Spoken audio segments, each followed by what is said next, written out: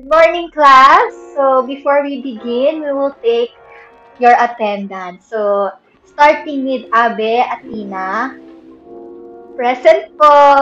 Garcia, Dave. Presence, ma. Next question is from Janelle Suzanne. Hi, Janelle. So, your question is, bakit nagiging cons ng student leader yung kapag na ako ang responsibility kapag walang kayang gumagawa? So, it's my turn to answer it. So, kaya nagiging cons ng student leader kapag yun, wala siyang choice, is kasi masyadong nagiging kampante yung mga classmates or groupmates mo kasi alam nila yung kakayahan mo na gawin yung isang task. Kaya siya con. And aside from that, yun yung masakit actually is kapag naging student leader ka, hindi nila alam na kailangan din natin yung tulong nila, na it doesn't mean na kapag actually it is a compliment at the same time na uy, ikaw na dyan, ganun, uy, ikaw na maging leader, kaya mo na yan, ganun. Pero it doesn't mean na porket you vouch for a person or kapag walang choice yung leader na yun na gawin yung task na yun, doesn't mean na iaasa na lang lahat sa kanya. Kasi ang ng leader is to disseminate the task. Ibig sabihin, hatiin yung mga kailangan gawin. Hindi porket leader ka, ikaw nagagawa lahat.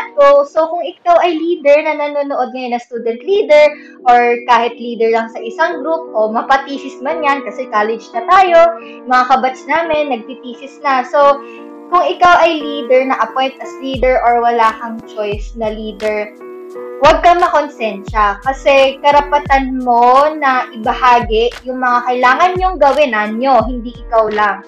Sa mga ka-members mo or sa mga ka-groupmates mo.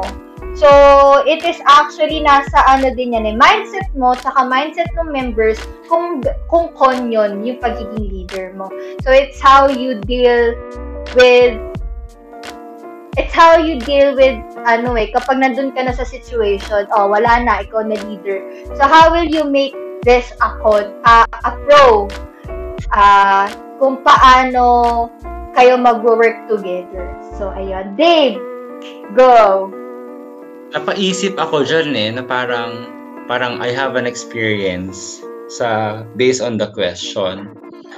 Parang, di ba, sometimes we are given tasks because we are the most responsible of doing the task.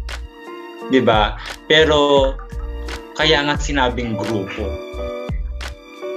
Diba? That's the point. Kaya nga sinabing organization. You work as one.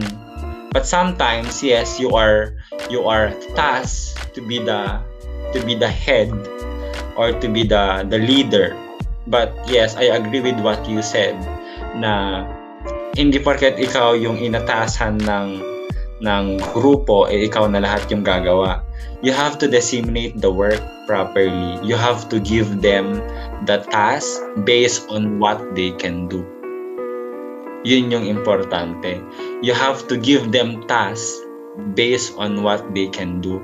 Kasi minsan, sometimes most of the leaders, those ones who lead the team, binibigay kasi yung mga tasks sa mga subordinates niya na hindi inaalam kung ano ba talaga yung kaya ng mga subordinates niya, ng mga kapwa niya leaders. Minsan, we have to consider yung kakayanan ng mga student leaders natin bago tayo magbigay ng mga gagawin nila. Kasi di ba minsan, gagawa ka ng narrative report pero ang kaya niya palang gawin ay photo documentation. Di ba? Iba-iba tayo ng forte. Kaya minsan, nahihirapan din tayong mag-adjust. Nagiging cons na yon na walang umaako. Kasi pag once na binigay mo sa kanila yung isang task at hindi nila nagawa, ikaw ang gagawa. So, as a student leader, kailangan mong alamin kung ano yung kakayanan nila bilang isang individual at bilang isang student leader bago mo i-share sa kanila kung ano nga dapat yung kailangan nilang gawin as student leader. So doon nagwo-work ang isang organization, no? Doon umiikot yung isang organization. May head, yung head kailangan mag-supervise, 'di ba? The supervision must come to the leader, to the head. So the leader or the head must know kung ano yung kakayanan ng mga subordinate niya para mas maibigay niya ng mas maayos yung mga kailangan gawin. So that's one of the most important things na I learned from being a student leader. I was one of the heads last school year sa organization namin, and Senate branch, I am the Senate President. I used to handle 11 senators. Diba? We have 12 senators. I'm the 12th one. I used to handle 12 senators. So, pag once na-convene mo na silang lahat, kailangan mong alamin kung ano yung kakayanan nila para mas madali na lang sa'yo bilang isang leader na i-disseminate yung mga bagay na kailangan matapos. Kasi at the end of the day, kung hindi mo alam yon, mas mahihirapan ka as the leader. Ano kayang ibibigay ko sa kanya? Ano kayang gagawin niya? Kailangang matapos to ngayon. Pero, bago mangyari yon, kailangan mong alamin kung ano yung kaya nilang maibigay, kung ano yung kaya nilang gawin para mas madaling matapos yung work. Then, being a student leader, wag mo silang sakalin na kailangan matapos to. Wag kang maging terror. Kasi minsan, the respect is coming from fear already.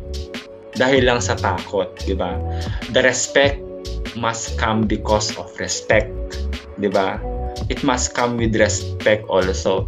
Rinerespeto ka nila, hindi dahil takot sila sa'yo bilang ikaw yung leader nila, pero dahil rinerespeto ka talaga nila bilang isang leader. So yun, basically that's one of my ways para ma-convene ko talaga yung mga student leaders ko.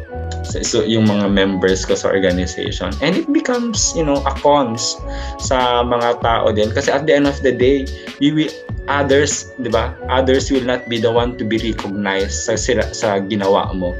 You will always be the one recognized dun sa ginawa mo at the end of the day. So, as a student leader, you have to do those ones. You have to know your student leaders personally.